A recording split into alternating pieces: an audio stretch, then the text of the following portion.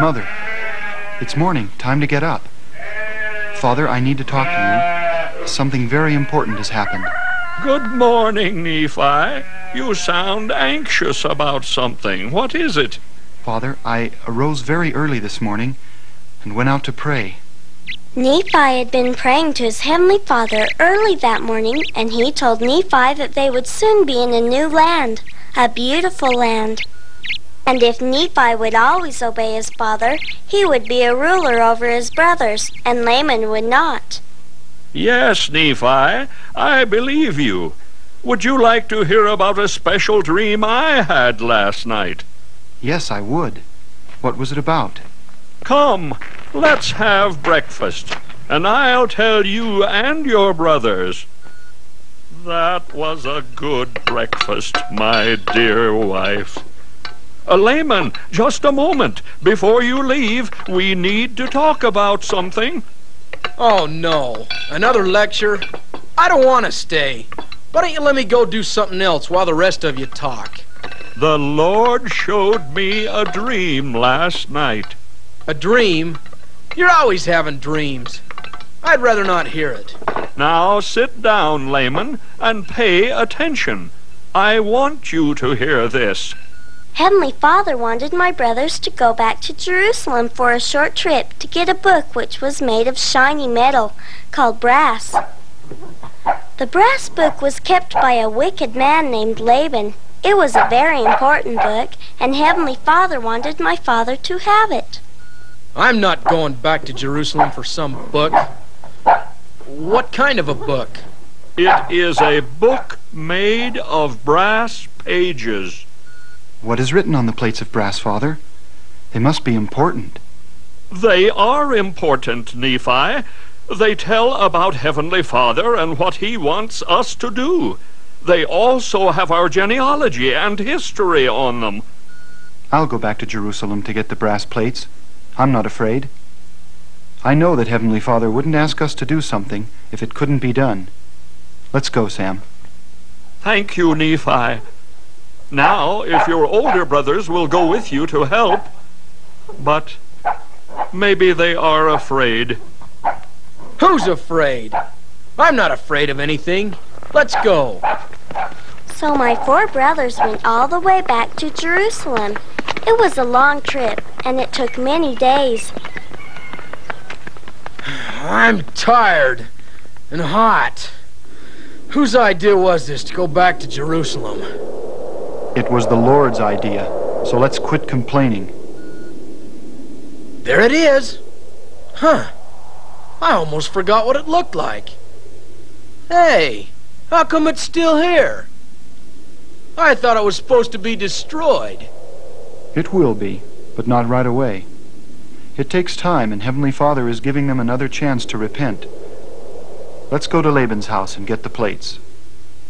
Each of them was afraid to get the plates, because the man who kept them was a very strong man, and also very wicked, and it would not be easy to get them. They chose straws. Whoever got the shortest straw had to go ask Laban for the brass plates. Laman got the short straw. So away he went towards Laban's house to ask him for the plates, while my other brothers watched and waited. I'm not afraid. I'll be back with the plates in 1 hour. You wait here and see. Help! Help! Run for your lives! They're coming to kill us! Run! Run! Laban did not let Laman have the plates. He called Laman a robber and sent his guards to kill him. Laban said he'd kill me if I ever came back, and that he would never let me have the plates. He said that they were too valuable to give to anyone. But if we don't get the brass plates, they'll be destroyed when the Lord destroys the city. Yes, you're right, Sam. There must be a way to get them. We cannot go back to our parents without the plates. I have the answer. Our gold and silver. Remember, we left it in our home when we departed into the wilderness. We'll get our gold and silver and trade it for the plates of brass. Yeah, good idea. Why didn't we think of that earlier? Well, the least he could do is kill us. So Laman, Lemuel, Sam, and Nephi traveled a short way to their home and gathered up their treasures, which they had left behind earlier, and they brought them to Laban's house. Who's there? Guards? See who's at the door. They are young men, sir. They have gold and silver and wish to see you about something. Money? You say they have money? Well, let them come in. Laban was a wicked man who loved money too much. He asked Nephi what they wanted to trade for their gold.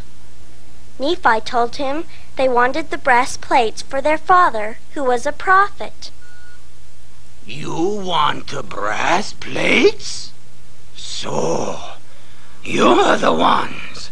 Guards, take the money and kill them. Laban stole their treasures and told his guards to kill them, so no one would find out.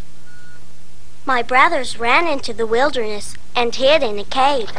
Laman became very upset, and so did Lemuel. Nephi, you almost got us killed. I'm gonna teach you a lesson.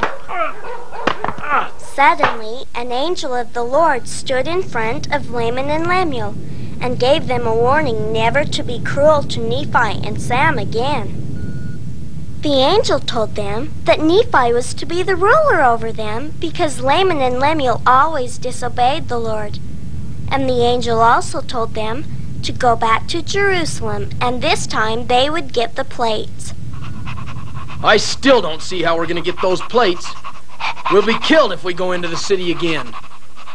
Don't you worry. I'll go alone. You wait here. The Lord will show me how to get the plates. Nephi, aren't you afraid? Yes, but the Lord is on our side, so we can't lose. Wait here for me. I'll be back as soon as I can. So Nephi carefully and quietly entered the city. He did not know which way to go, but he let the Lord guide his footsteps, and soon found himself walking toward Laban's house. One for thee and two for me. That's the way it is. In the dark came a man down the street who was drinking wine. He stumbled and fell close by Nephi. It was Laban, the wicked man who tried to kill them, and the man who wouldn't let them have the plates. He was drunk and had fallen unconscious to the ground. Nephi was frightened. He took Laban's sword and looked at it. It was the same sword that might have killed Nephi if he had not run away. Then the Spirit of the Lord told Nephi that he should take Laban's sword and kill him. But Nephi had never killed anyone and was afraid to kill Laban. I can't kill Laban.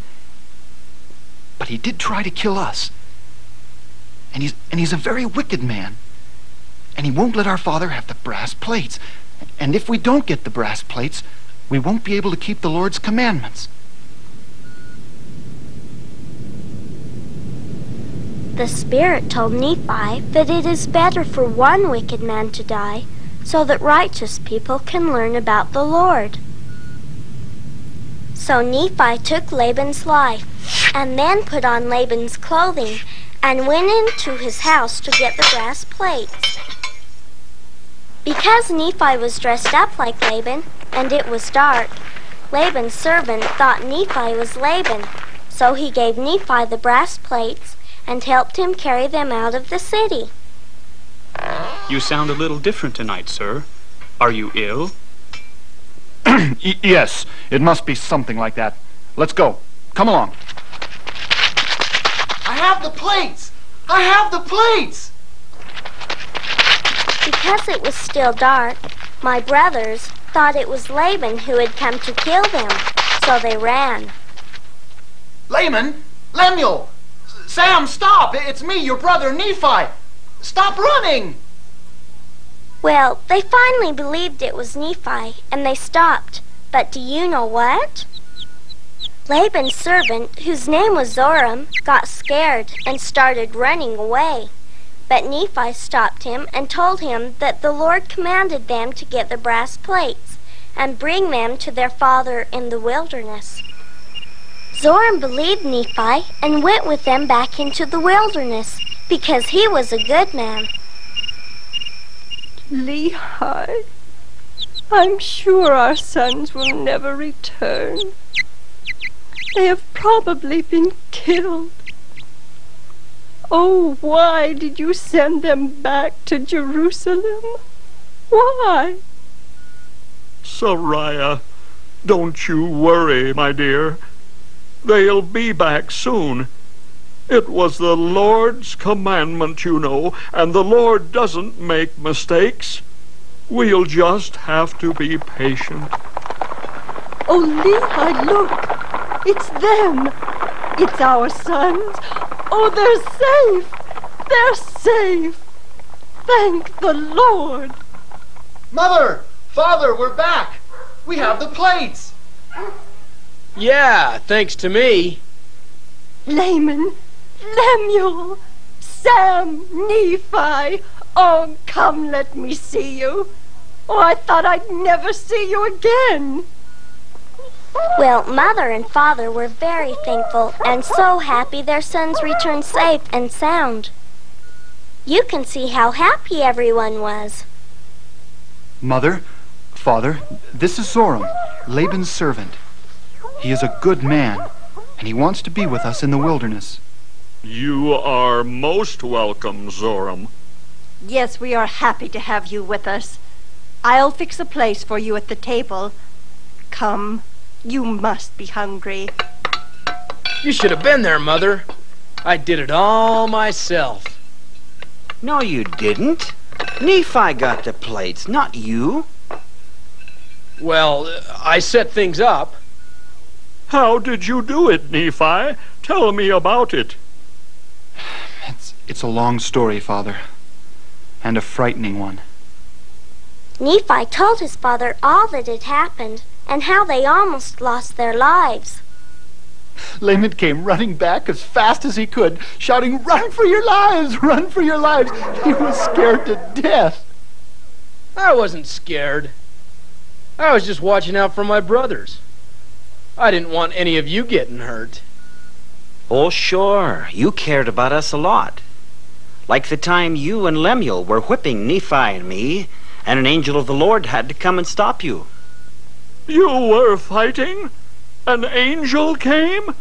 Father was upset with Laman and Lemuel. Nephi told Father and Mother all that happened and how hard it was to kill Laban. But my father reminded Nephi that it is better that one wicked man should die than for many people to never know the Lord. Father comforted Nephi and told him how proud he was that Nephi obeyed the Lord. You see, son, if the Lord did the hard things for us, then we would never become like him.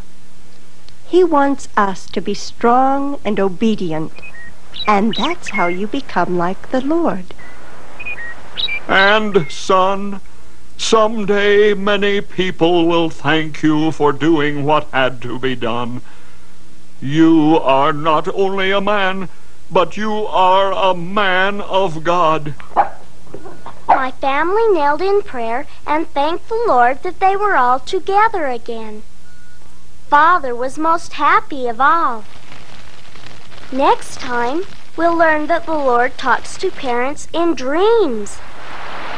I saw in my dream a beautiful tree, the most beautiful I have ever seen. And by the tree was a long rod of iron. We'll see you then. Bye now.